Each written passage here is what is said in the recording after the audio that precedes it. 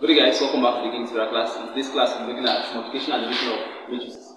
Now last class we looked at addition and subtraction of matrices, of which team top would have explained it well. Now for multiplication and division of matrices, let's look at multiplication aspect. Then in division aspect we look at it when we come to inverse of the matrix. Now for multiplication aspect, let's say we are given a matrix M to be equals to 1, 4, 2, 3. Now we are given a matrix M to be equals to the matrix N to be equals to what? 0, 1, 2, 4 or minus 1, 2, 1, 4. Now, and if we are to find N times N in this case, note they are both 2 by 2 matrices, but of which case in multiplication you can multiply 2 by 2 by a 2 by 1 and so on and so forth. So now the idea is what?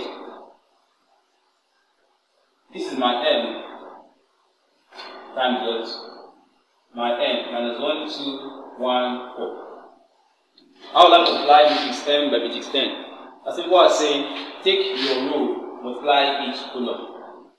Take your row, multiply each column. So let's see how this value goes. Now in which case, what will I have? Take my first row, multiply each the first column. So this 1 times minus 1, then 4 times 1. You add them together. 1 times minus 1 plus 4 times 1. That's for the first row, first column. Now for the first row, second column, what will I have? Take this 1 again. 1 times 2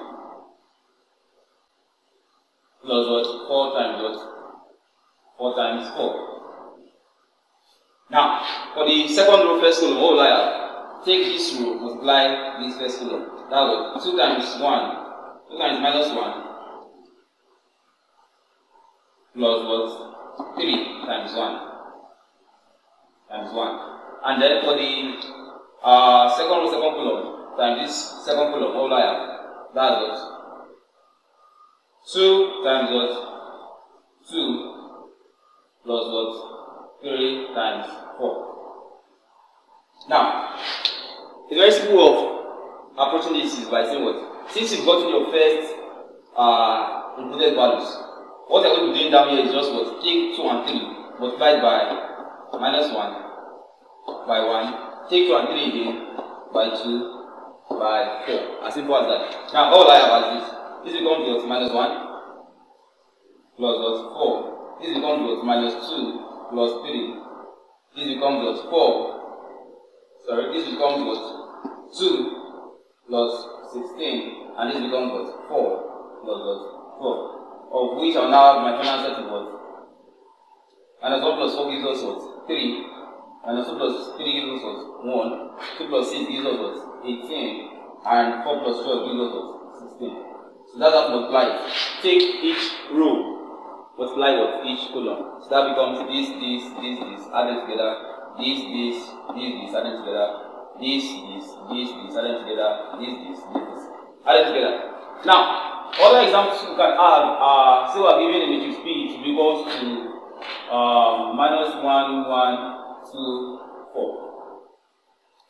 I could be asked to find 2B or asked to find 3B. What would that be? As simple as saying what? Whatever my B is multiplied by 2, whatever my B is multiplied by 3. So as regards 2B, I'll have it as what? Minus 1, 4, 2, 8. And for 3B, I'll have it as what? Minus 3, 3, 6, what? 12. And so on and so forth. So that's how to multiply when it comes to what? Multiplication of matrices.